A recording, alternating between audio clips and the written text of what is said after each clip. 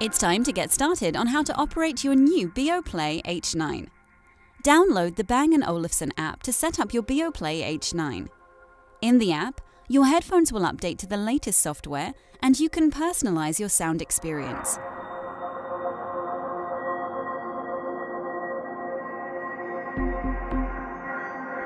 To turn on your Beoplay H9, switch the button to the on position.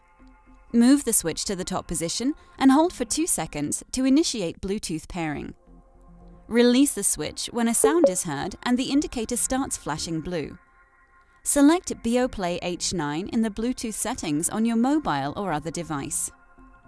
Do not select the BLE connection, LE Beoplay H9, as this will result in unsuccessful pairing for music playback. You have now paired your H9 to your device.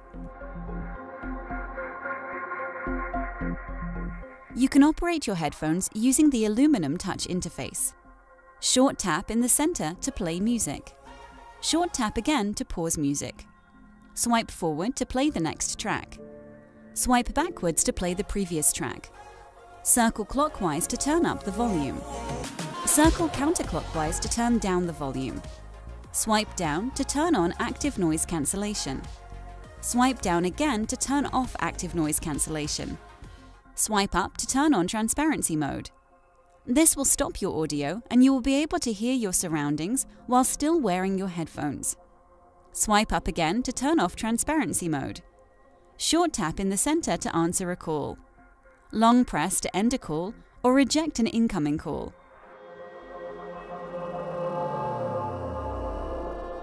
The dedicated button for active voice controls can connect with the default voice assistant on your mobile device. Single press the button to activate the voice assistant.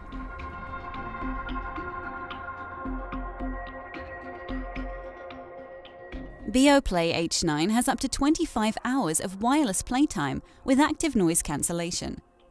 When the indicator turns red, the battery power is below 10%. You can charge the headphones using the USB-C cable, which is included in the box. You can still use your headphones while charging. It takes approximately 2.5 hours to fully charge Beoplay H9. When the battery is fully charged, the indicator shows solid green. To turn the headphones off, simply move the switch to the off position.